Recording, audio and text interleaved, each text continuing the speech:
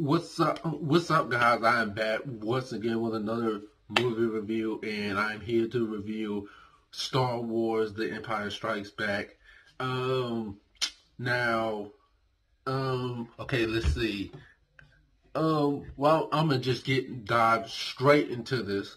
Okay, from the last film, one thing I really enjoyed is that a lot of these characters you see more we get more development with these characters, and that's when you see a lot of these we get a more broad that's when we start expanding more on the whole Star Wars characters and the environments and stuff like that.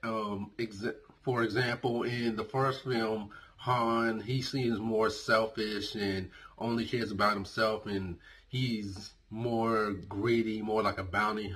I guess you can say kind of like a bounty hunter, except he doesn't kill anyone. Seems like he's just in it for the money, the thrill, and just to have fun.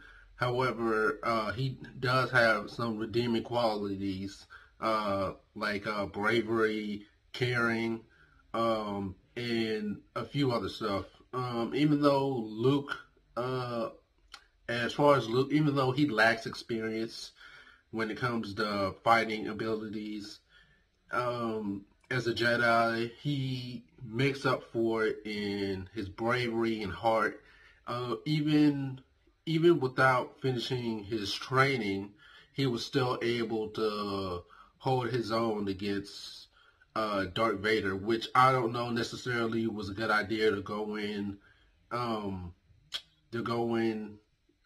to a fight unprepared like that. But he was still able to show Darth Vader that he could handle his own for a newbie.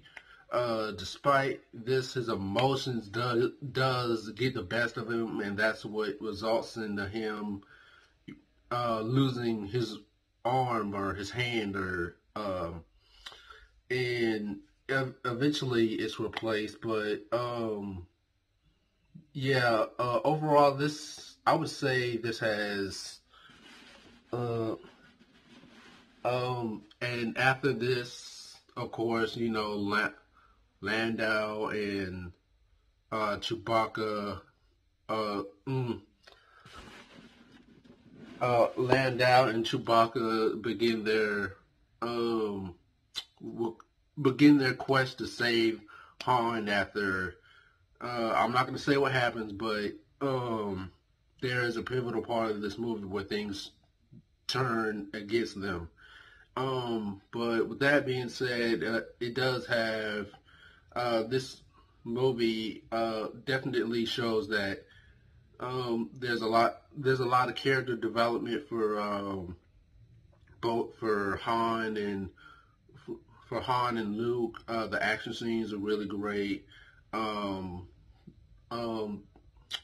The CGI in the background stuff isn't as bad as well, I'm gonna leave it to you guys on what you think about that, but because I can kind of forgive it, since they didn't have what we have currently when it comes to visual effects and stuff like that. But with that being said, on a star rating, overall, this movie, I did enjoy it. I would say I enjoyed this better than the last one. This does end sort of like on a cliffhanger, but it does leave you wanting more. So for star rating, I'm going to give this 3 out of 5 stars. Let me know what you guys think in the comment section below. Did you like this movie? I mean, which one out of the original trilogy do you like the best?